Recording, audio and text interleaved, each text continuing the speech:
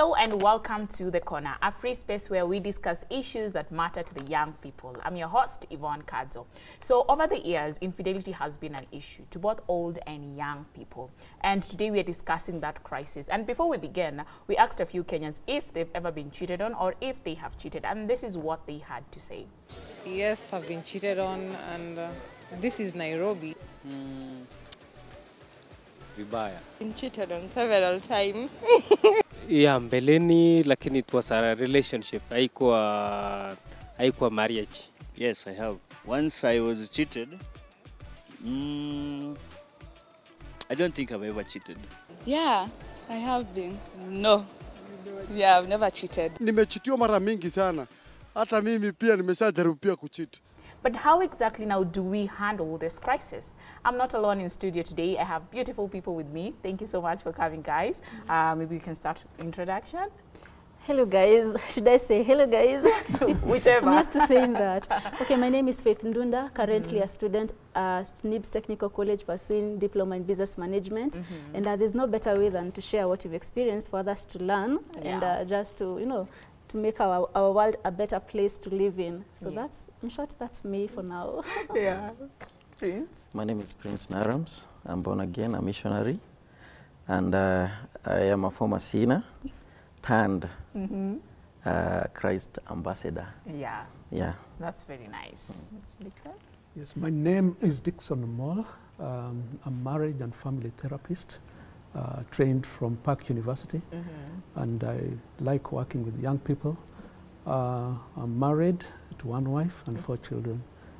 Yeah, thank you so much for coming. So now getting into the conversation directly, if you can start with Narams, you said you're a former sinner. Yeah. If you can tell us what does that really mean and what does it entail? A former sinner, if I take the context of this topic, I'll say I used to cheat on my wife so many. I did cheat on my wife so many times, but I have come to understand and to repent. It is something that I'm not proud of, but I have come to understand what marriage is. If I may ask, now during that time, what led you, to cheat on your wife? As much as maybe I would blame people and say a lot of things, I'll just put it into one context and say, I think I was immature. It was immaturity. I think I didn't understand what marriage is, what commitment is, what love is. So basically, as much as maybe you can blame a lot of people and say, oh, this one led me to this, this one did this situation made me do this. But if you just come to the epitome of it, the end of it all, I think it's all about immaturity and not understanding your calling and your purpose in life, and even on the basis of marriage. Yeah, that's very true. If I can go to Faith, now you didn't cheat on your husband. I don't have one. But you now cheated with someone else. Maybe you can share that with us. So mine was kind of a choice. I just chose to get to play along with this married man, because I felt over the years the people who would approach me mostly were the married people. So I'm like, in Corona time hakuna kwenye watu wanaenda, so let me just play along and see Taisha, because they kept on telling us after 3 months, sijui tutaondolewa curfew nini, ondolewa lockdown. So I thought in my mind that after everything, sintarudi job place mbali kwenye nilikuwa naendanga. But fortunately, Dad put a job for me karibu na hiyo place to hapo tu penye the guy who was now caught in me ilikuwa. So ilikuwa obviously ngumu. I didn't see the future. I didn't see ever coming out of a community yenye nimelelewa juu na mekewa job. So everybody's talking about it. Hey, we are mekewa kazi, so we are shamoka, and that's it. So nika relax in the process, but I learned a lot of lessons. Because later on, the woman now, you're just playing around the place. So the wife now alikuja akajua. Even before we get to the wife knowing, how did this guy even approach you? Or were you the one who approached the guy? No. He approached me, obviously, and he came with a lot of lies. You know, when guys cheat, you've been there, okay. You come and tell us negative things about your wife. Umsaidiaje kupika, ona venye anakaa, ona tajajipaka mafuta, ona meparara. All that. So and so I thought that, hey, kumbe. When you're kusema. So ni mimi this time. So ni mimi sasa maisha sasa imeanza kuwa smooth. You know, ukianza kudate msee married, unaonanga like he's the next level for you. Yeah. This person will take you out, we do this for you, we doing this for you. But the approach they come with, ni, my wife is so bad, she does this, I don't like it, you are even the most beautiful person I've ever met, and I fell for it unknowingly. Did you ever question him, like, okay, if your wife is this bad, why are you still with her? Okay, they kept telling me, because it's not one person. Oh, okay. They kept telling me that tutaachana next year kwanza. Kwanza tajanzalia kijana. It's like tu kama utoto. He keeps on giving you a hope and itaikuja kuwa true. You know, like you're dating, kudate mse married nikaa kudrive a government vehicle. Hiyo gari itakuwa yako. Tutajuanga ile gari tunakuonanga lakini si yako. In retirement gari uende nayo mahali. Utairudisha. And that was it. Yeah. Mr. Dixon, in your cause of helping people with marriage counseling. Now, if I may ask, what exactly leads people, you know, to cheat on their wives or to opt for, you know, having side dishes and all that? First of all, it's during the times of growing up and dating, they don't take it seriously. They feel they can date this one, they can go to that one, they can go to that. And there are different lifestyles that they develop.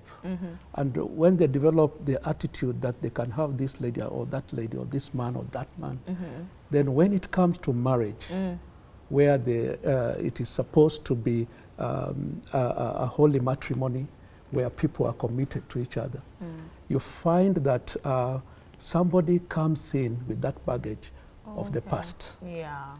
They feel that they can have that same attitude within the marriage. And that tends to bring this issue where they can cheat their spouses. Another thing is possibly the level of education. So mwenye yako na degree ya cheat ama? No, they may feel that they are able to cheat. Okay. If maybe the girl is not in the same bracket, or maybe in a different bracket, higher up or lower. There's that kind of perception that they can always get away with it. So you find that they will get into that trap of cheating. Yeah. And if I may ask, for young couple who are looking forward to get married, you've mentioned about when you're dating, sometimes people think, you know, the fact that you can date multiple people, even when you get into marriage, you feel like you can, you know, go around with different people. Should a young couple have this discussion before marriage or after marriage? Precisely. It is good that they have a discussion because that's how they get to know each other. If they don't have a discussion, they may get into marriage without knowing the character of the other person. And they may get surprises along the way. I didn't know you are like this. Yes, you know, I was thinking you are like this. But you know, thoughts will not count at that time when problems have arisen. So it is good for them to have a discussion before marriage. And I tend to believe that these days there's premarital counseling in many churches or in many organizations which help young people to recognize the issues before they get into matrimony. And also, after they are married, nothing stops them from discussing. Yeah, that we need to do this about our marriage, so that in the long run, if it happens, you can go back and say, we discussed this. Yes, If I can go back to Narams, at what point did you have a discussion with your wife about your infidelity during that time? Every time I used to cheat on my wife, there's this thing that we developed during our courtship. We used to be very good friends. So anything I did, I told her. I used to tell her. Yeah.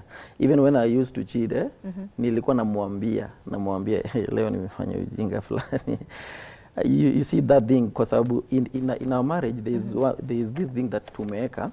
We are friends before even anything else. We are friends. Ukiona issue unaniambia, nikiona issue ninakuambia. So for me it was easier for me kumwambia, and the reason why nilikuwa namwambia it was because sikuwa nikitaka. Okay. Yani you are trying to get out of this one, unataka akusaidie vile utamaliza. But kesho yake unajipata umerudia the same things. Yeah. The same thing. So for me, the point of discussion, I think ilikuwa kama daily, because I used to cheat daily. It's a daily thing. And how was her reaction during that time? Her reaction, nitaweza sema ni vitu mbili. Alikuwa anasafa, but at the same time ile covenant yenye tuliambiana we will be friends, ndio ilikuwa inamkeep. But ndani yake nilikuwa najua anaumia. Yeah. So for you, cheating was not a choice? Cheating was, I'll just say it's a choice. That is a choice that you make. But deep inside, sikuwa nikitaka. Okay. Ni kitu mpaka nilikuwa nakuja sometimes nikimwambia nalia, natoa machozi like nimefanya hii sitaki. Yeah. Okay. Faith, for you when you were dating this married man, did it make you feel like, you know, a bit superior, a bit powerful or something like that? At some point I almost let pride get the best of me. But kila time nilikuwa nafika jioni inajirudia. You know this person, if they have birthdays, would you invite your side chick? No. Yeah, anniversaries, maybe they're celebrating a new win, you can't be there. And at the end of the day, unajipata uko even lonelier because you are thinking about somebody else's life. Uishi maisha yako sasa, unaishi maisha yake na maisha yake sasa. Because they have things to discuss. Na akikuja kwanza akuambie anything to do with their family, inakuumiza more. You're like, what am I now? You feel left out. At the end of the day, okay, I would feel so lonely and so bad. Over time, nilikuwa jaribu sana nitaacha aje. Should I talk to my mom about it? Should I talk to my friends? Nenda YouTube kuangalia kama kuna mtoto ameongelea kitu kama hii. There's no one. That time there was no one talking about these kind of things. Na Google, nothing. If Google would be asked, hey, they were even encouraging you like, how do you stay with a married man? How should you? So you're like, Connie, what's not happening? So, so even when you are in that situation, you'd sometimes feel good and sometimes feel guilty about it. Yeah. That's obvious. That's expected, actually. But I thought the married men, you know, they come to you and, you know, you feel like, you know, I'm the better one. Why would you feel guilty and you're not the wife? Like, see, unakuwa cheated on. How did the guilt come about? Okay, guilt came about time yenye unasikia wife ni mgonjwa. Then he comes to you as a comfort. Anatakuja kutafuta solace kwako. So kwa like, what if tables were turned around? Ningefeel aje? Maybe mguu yangu imeumia niko kwa nyumba and my husband is not there to take care of me, kunipeleka hosi, maybe niko na mimba and I'm the one carrying the baby alone. If tables were turned around, ningefeel aje? So ndo guilt ilikuwa inanihit sana. So at some point there's that conscious, you're like, you know, if someone was doing this to me, yeah, I get your point. Mr. Dixon, will marriage remain the same after infidelity? Yes and no. Yeah, but I want first to comment on what Faith was saying. Yes, sure.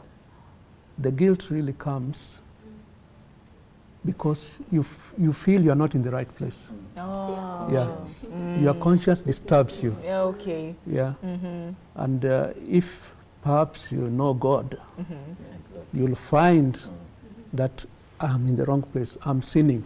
I'm making this situation worse for this lady. And if I'm discovered, what next? You know. So already that is the position. Yeah. And then following your question, yes, it is yes and no, because one, you'll find that when infidelity has happened and marriage needs to be corrected, it is possible. It is possible when the two people involved, the husband and the wife, in this case, leaving out the person who was the third party, yes, the two people involved can really commit to want to resolve their differences. Secondly, it needs for the offender or the person who was offended in this case. The offender. Yeah. Yeah, he has created an offense.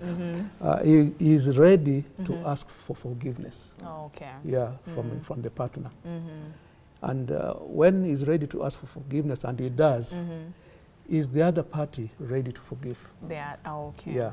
So if the two agree on that route, then it is possible. However, no, let me mention a third one. The third one is for to come to a therapist and work things together. Oh, okay. If the two of them agree, they can work and they'll find that they can get a footing as they go along. Yeah. Yeah. I said no because it depends on the reaction. The reaction between the two. Yes. When one is discovered, there might be a lot of yelling and shouting and blaming. Yeah. You did this behind my back. Okay. Okay? And when that happens, there's an emotional separation. Exactly. Hapo kwa emotional separation. Yeah. Let me just cut you short and we will be right back. Yes. Tomorrow on She.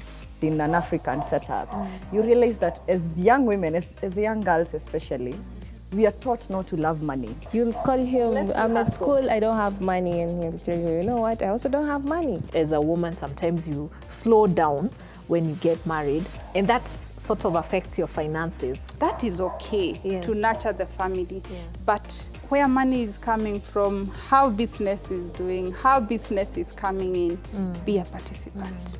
It's tomorrow at 8:30 p.m. Welcome back to The Corner. And today we have been discussing about infidelity in marriage. And before we took a short break, Mr. Dixon, we were talking about the reaction after infidelity. Does marriage remain the same? And you are on a point where you're discussing about emotional separation. If you can expand on that. Yes, there's emotional separation when infidelity happens. As I said earlier, there's anger, there's yelling, there's all that. Yes. This is somebody you trusted, somebody you believed in, somebody you cared for, somebody you are intimate with. Yeah? And all of a sudden, something happens. I can't believe you did this. Yes. Yeah? I trusted you. How could you cheat on me? So already you are shouting at one another, distancing yourself emotionally. If I can go back to Narams, during that time, whenever you used to tell your wife almost every day, if you weigh your marriage back then and right now after you are reformed, how would you say, you know, the difference? Yeah, the difference is quite big because if I look back, at the time I used to cheat on my wife, the marriage and like family-wise, it was not okay. But I've come to learn one thing, that when you become committed to one person, when you become committed to your partner, even God opens a lot of doors for you. God will open a lot of doors. So if nikiangalia nyuma, ninaona a lot of difference. The day I used to cheat, nilikuwa nafikiria niko na pesa mingi, nilikuwa nadhani, yani that hype life you get. But I have come to learn the things that matters most in life. So right now, ninaweza sema, when you become committed, your life inakuwa the best type of life. And then you also guilt-free, na una live a happy life. You know, hakuna kitu mbaya kama ukuwe na akili inakusumbua, that conscious inakusumbua. It is good that when you know the truth will set you free. So if you look back then when I was cheating right now, I would say right now I'm living a happy life. Naweza kuwa sahi sina pesa, but I think I am living a very happy life. More than that time, I used to think like dunia mzima ni yangu. I can do anything. And you know, nowadays in our society, especially this generation, it's like cheating. The society is more like normalizing cheating. It is very normal. Yes, which it's not. It's supposed which it's not. It's supposed to be abnormal. But my question will go to Faith. And now during this time, you know, people where they're normalizing cheating, what are maybe other dangers of cheating? Well, there are dangers. Kwa relationship watokanga na ugonjwa, heartbreak ama mimba. So obviously kuna one of it utatokana one of it hapo. Kasi ugonjwa ni mimba, kasi mimba ni heartbreak. And over time nimekuja kulearn that okay, when you are cheating, hata akili yako mostly haiko settled. Because you don't know when you're going to be ambushed. You don't know who is watching out for you. And you know the society takes the side of the man, not the woman. For him, hata hakuna mtu anaweza mwangalia, lakini Faye, everybody will look at me. How comes? Kwani ni mchipaje? Kwani anaingia, like, how would you go out with a married man? And mostly mwanamke si anaonekana, mwanamume si anaonekananga sana. It is the woman. The woman will focus mostly on the society will focus mostly on the woman. Juu wanaona ni kama ni anajaribu kutenganisha boma. Na there's no hard name kusafisha kama kuitwa adulterers ama hiyo. Hakunanga jina ngumu kama hiyo kusafisha. Right now, I took a whole year without going back to my family. That was last year. I couldn't go there. Juu sikuwa nataka mse yote tumelelewa na yeye ama anione. Yani kuna ile aibu. So if you're getting into cheating, just know you're going to get a lot of shame from it. Lazima wase watu. Na hii huwezi epuka. But for the man, up to date he's standing. Kwanza maisha imeendelea vizuri kabisa. But mine had to be stagnated to some extent. You are maybe genuinely there, but and things just happen and you're the one to be blamed for. So kuna dangerous mob sana. Before I get back to Mr. Dixon, Prince, during that time, was your ego involved? Like, whenever you cheat, would you feel like, you know, there's that we call man ego. Was it maybe a factor that led you maybe into cheating or doing what you were doing? Of course. You see, when a guy has too many women, and I feel he owns the world. There's that ego, that pride. It's a man ego. Una feel, hey, dunia, I have conquered all. Wendo kusema. But deep inside, unaumia. Yeah, Mr. Dixon, if I may ask, when it comes to a couple setup, and one of the couple is cheating, should we blame the married person, or should we blame, let's say now, the third party? I think it is obvious. Who? It is obvious that you blame the third party that is coming into that marriage. Because when you even read the scriptures in Genesis 2:23, where Adam claimed, now this is the bone of my bones, the flesh of my flesh. So it was one rib that God created for one man. So anything that comes in between is interfering with that relationship. And you find that in a psychological situation, it causes a lot of stress. It will cause stress for the two. It will cause confusion. You know, there will be fights about it. And so it is not a good situation where the two are. And so the third party has come in, like the word she used, to adulterate. You know, when you buy petrol in the petrol station, you want it to be pure, pure petrol. You don't want somebody adding paraffin or something else. When your car goes, then it begins to jerk. You want your marriage to be okay. And so the third party is the offending party, really. But let's say, not to advocate for the third party, but in a situation where it's the man who approached this third party. This third party was actually minding her own business. And then this man goes ahead, obviously with persuading with money and whatever thing they persuade with. Is that situation still the same? The third party should be blamed? The third party should be blamed still. But of course, you know that in situations like he was talking about, being a man, you know, men tend to do anything they can get away with. So long as it is not discovered. They may want to do things behind their wife's back. It may not be so obvious for ladies.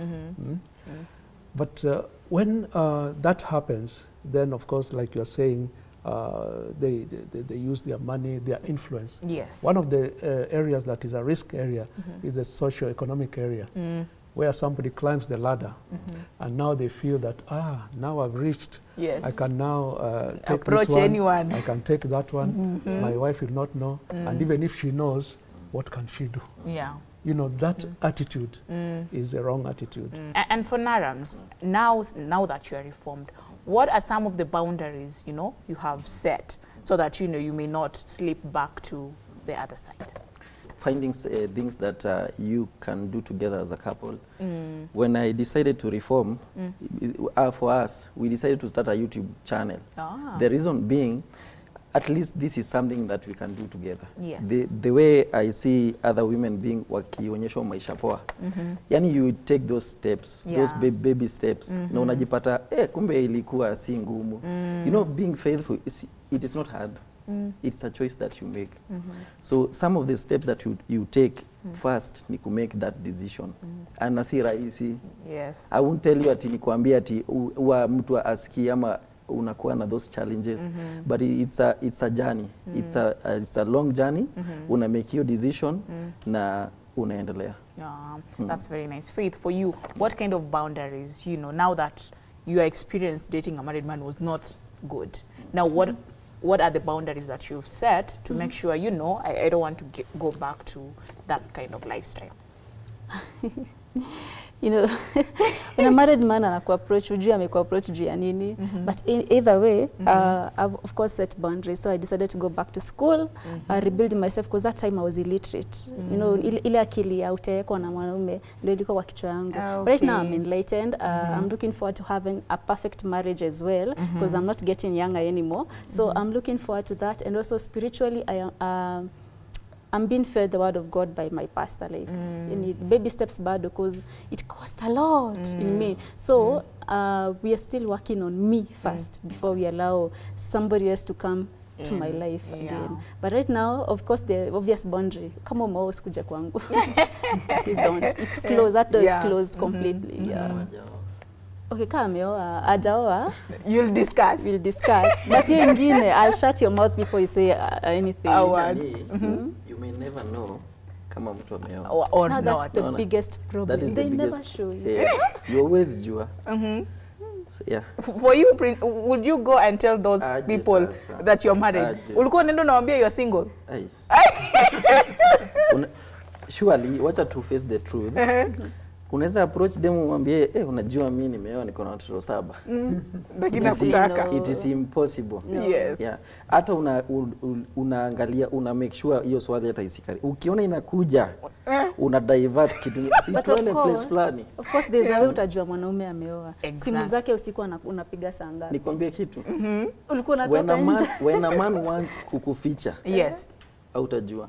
Okay. Mwanaume akiamua kukuficha, mnaweza ishi na yeye kwa hiyo nyumba na hutawahi jua. Can a single lady be friends with a married man? Of course. Pure friendship, Mr. Dixon. She gave us the example. Yeah, single lady, married man. Yeah, and like my brother here was saying, the men hide. Yes. Yeah, and he will not know. Yeah. So that is the point. Mr. Narams, now that you are reformed, you are born again and all that, what should you tell a man out there who is, you know, on top, anaona yeye akicheat, that's the way to live life? What can you tell such a person? I think this is what I will tell fellow men. Almost daily I get more than 20 calls ya watu wakilia, wanaume, wakireform. It is possible for you not to cheat. It is very possible. Yeah, it is very possible. You just make that decision. Yeah.